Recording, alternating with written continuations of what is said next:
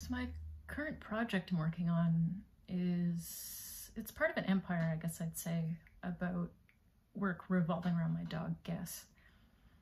My dog Guess likes to pick up huge sticks, and so, of course, as one would, I've created several social media accounts for her called Guess with Sticks. I have a YouTube channel, Instagram, I've done a few TikToks and a couple Twitter tweets, but typically I use Instagram.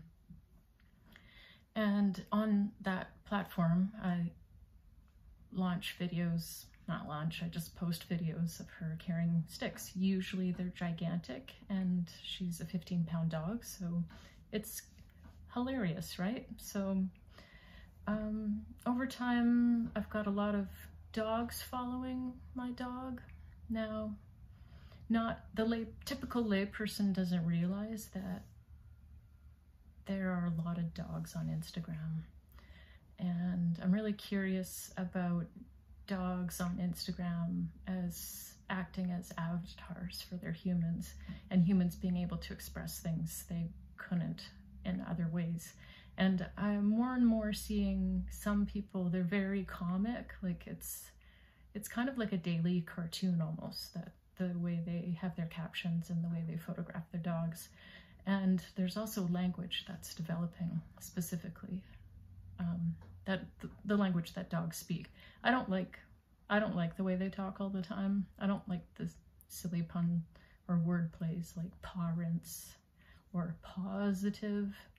I don't actually think that's really the way dogs talk.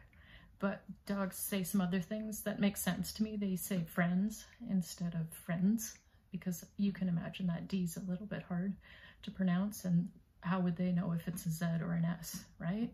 So sometimes they spell it F-R-E-N-Z, sometimes it's F-R-E-N-S. You know, why would a dog need to spell properly? It doesn't need to. They also say humans instead of humans. I imagine, again, it's a case of a little bit hard to pronounce the U sound. So anyway, I noticed over time that Guess was getting a lot of dog followers.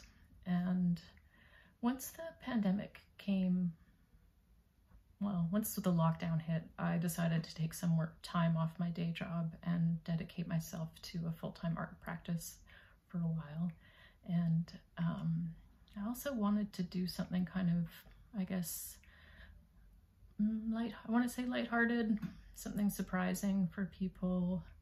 I felt really during the pandemic it was important that we all start playing to our strengths. And as much as I feel sometimes that should be, I don't know, creating like food care packages for people, it's maybe my strength lies more in art and drawing, and it is something that people appreciate. So what I've been doing is I've been selecting dogs from Instagram and painting their portraits based on the photos I find, and then I post them on my second Instagram account called My Dog's Followers. I like that title. It's just comic to me, partly I think because we idolize dogs, just the flip between that God and dog are, you know, the same letters flipped around. You know, dogs are so central to our lives for some of us, certainly for me at this point. And I don't think there's anything wrong with that. That's necessarily, maybe there is sometimes. Anyway, so I've started painting these portraits of people's dogs, and I post them on this page and tag the dog. Of course, the human finds out, and in most cases, or every case, they've been pretty excited and overjoyed, and I've had a lot of messages of like, that was a really great thing to happen to me today, because it's been a rough week. And I think during the pandemic, a lot of people are having a rough time, even if you're doing well in many respects. I think the strain of the uncertainty is getting to all kinds of people. And so it's nice just to interject some humor, some beauty. I also like the idea of taking time to sort of counter the concept of Instagram, this instant, flippant, medium. It's really easy to post something. You get that instant gratification. I like the idea of countering that and just taking time instead of being instant. The portraits take, I don't know, anywhere from 5 to 8 hours, depending on the level of detail.